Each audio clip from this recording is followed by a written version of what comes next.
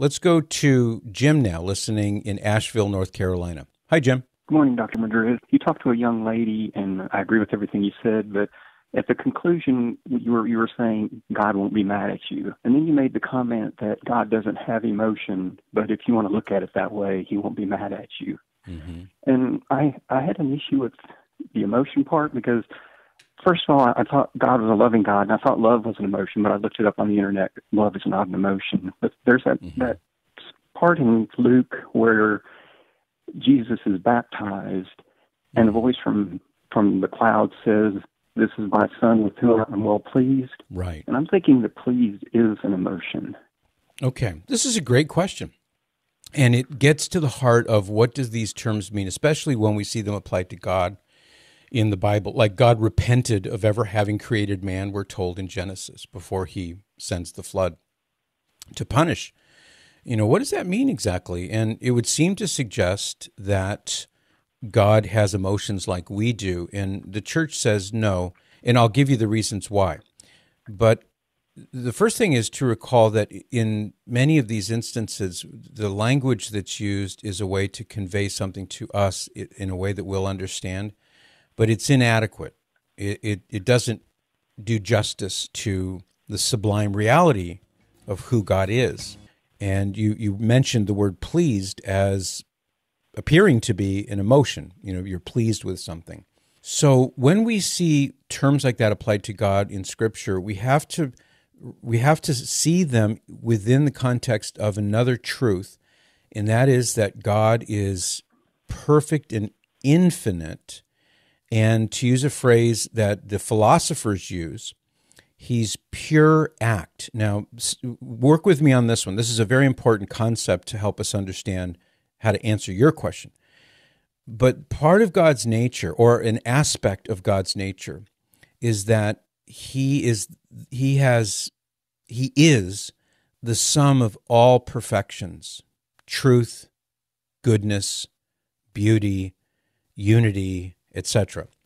He doesn't have them as qualities the way you do and I do. He has them, but he is those things. Like he is existence itself. When he met Moses, or when Moses came before him in the form of the burning bush in Exodus chapter 3, and Moses asks his name. It's a very curious name. He says, "I am who am." So even in our language, our human language, it's not easy to render that meaning precisely, but the meaning is I am existence. I am that I am. I am who am, he says. So there's an example. And from that we know that there's nothing that God could have that he doesn't have. There's nothing that God could get that he doesn't already have, because then he would be not infinite in some way, in which case it would be contradictory to his nature as God. So that has a very important place in looking at your question. And the answer to your question ultimately is no, God does not have emotions. And the reason why he doesn't have emotions is because emotions, and St. Thomas talks about, he doesn't use the word emotion, he uses the word passion. He uses the word passion. So a passion, in the sense of an emotion, it's something that's working on you. It's acting upon you from the outside. There's an external force or something that's acting upon you that makes you feel angry or sad or happy or whatever. Now, God doesn't have anything working on him from the outside the way we do. We have our physiology. So when you're hungry or you're tired and you get hangry because you haven't had a meal in a while, it's those things that are working on you and they affect your emotions. So it could be psychosomatic, it could be purely bodily. It could be the sight of somebody in need. It could be any number of things. We human beings experience these passions, and I'm not talking about sexual passion. I'm talking about the passions of emotions, and then also it gets into appetites. But God has none of those things, and because if he did, that would mean he could change.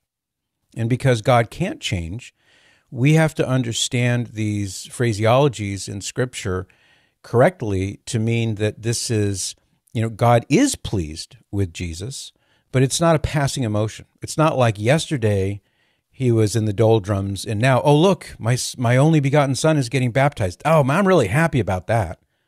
See, that's how we human beings are. We move We transit from one point to another. We move in and out of emotions. They're like the weather. They come and they go. God is not like that.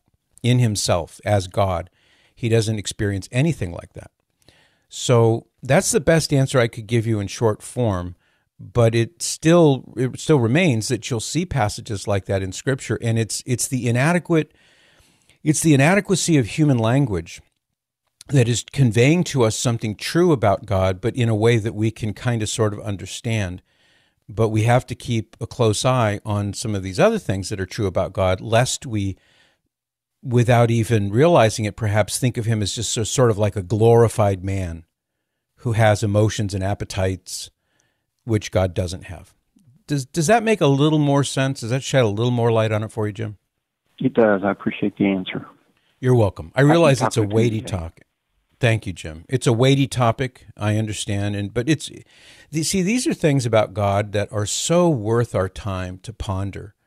And I have a feeling that you would really enjoy a book by Frank Sheed called Theology and Sanity, easily obtainable online or at your local Catholic bookstore. But it's really good, and he delves into a lot of these things. So check that out, Jim. Thank you.